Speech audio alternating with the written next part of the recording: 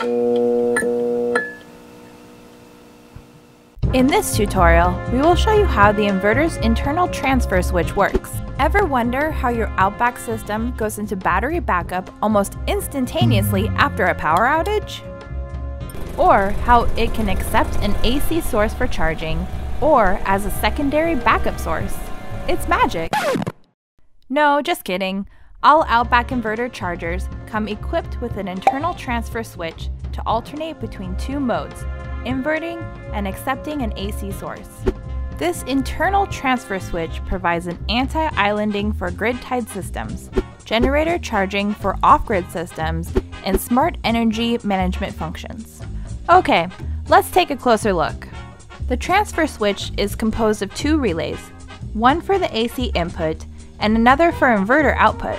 The relay contacts are rated for 60 amps at 120 volts single phase for FXR inverters and 50 amps at 240 volts split phase for Radian inverters. However, the inverter may only invert based on the rating of the unit. For example, a FXR 3648A inverter may pass through up to 60 amps at 120 volts, but can only invert 3600 watts or 30 amps AC. Note, the inverter does not filter or actively condition the AC source. Let's go through three different scenarios: grid-tied mode, charge mode, and grid zero mode. In grid-tied mode, once the grid power is qualified, the AC input relay closes. Inverter synchronizes to the source and begins to pass through the AC source to the output. Once the cell conditions are met, the inverter will begin to push battery power first to the output. Once the loads are satisfied, the remainder will be exported back to the grid. In charger mode, once the generator power is qualified, the AC input relay closes and begins to pass through the AC to the output.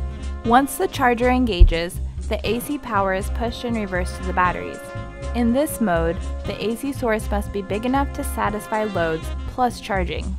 In grid zero mode, once the grid power is qualified, the AC input relay closes and the inverter synchronizes. It begins to pass through the AC to the output. Once the grid zero conditions are met, the inverter will begin to blend the grid and battery power so both can satisfy the loads, minimizing purchased utility power. Alrighty, thanks for watching.